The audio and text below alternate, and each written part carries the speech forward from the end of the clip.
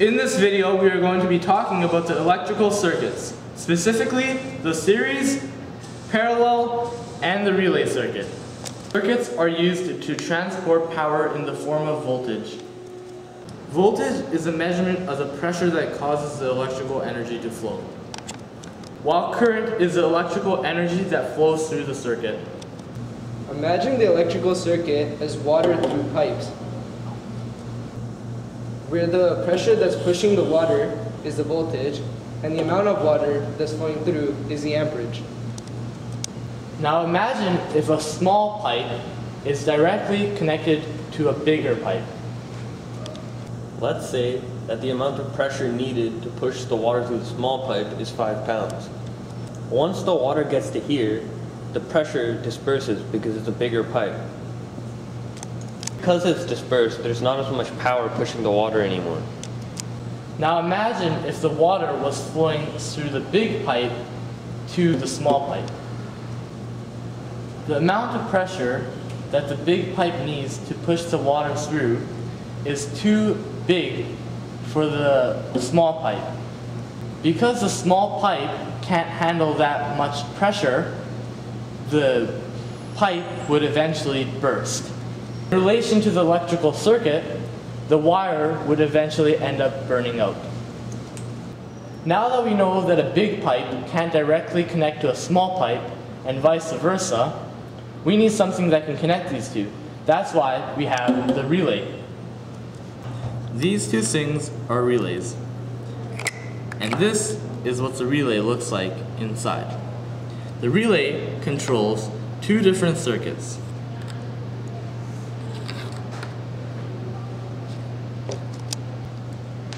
The relay controls two different circuits by becoming an electromagnetic switch.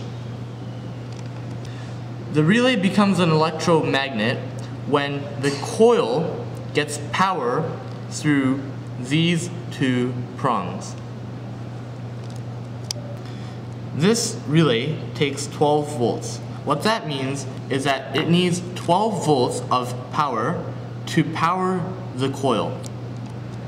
Once the coil gets power, it turns it into an electromagnet, causing these two metal pieces to get pulled in, completing the circuit, allowing current to flow through the prongs. This is a relay circuit. It revolves around the relay, which is right here. In the relay circuit, one circuit controls another circuit.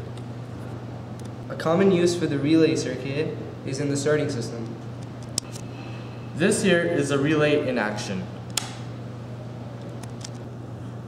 When I pull this wire out, the first circuit is broken. Because the first circuit is broken, it's not getting power to become a magnet. When the coil is powered, the switch inside the relay is closed, thus finishing the second circuit, giving power to the light bulb.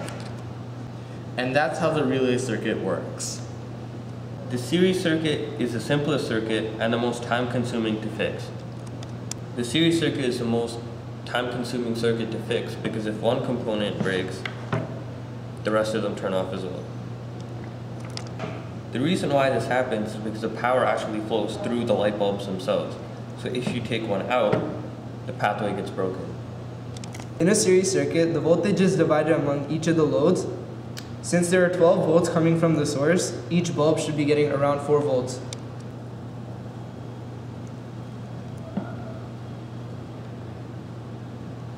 As you can see, the voltage is 4.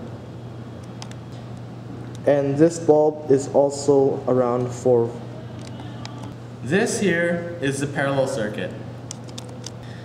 The parallel circuit is very similar to the series circuit, except there is more than one pathway to complete it. If these two pathways weren't here, then it would just be a normal series circuit. But since there are multiple pathways, even if a component in one of the pathways is broken, the other two will still work. And that is the main difference between the series and parallel circuit. In a parallel circuit, the voltage stays the same among each of the pathways. Since the source has 12 volts, each pathway will be getting around 12 volts.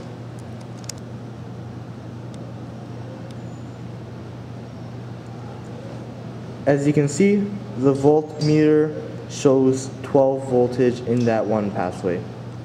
And as you can see, the same goes for the last pathway. That has been the video for the electrical circuits.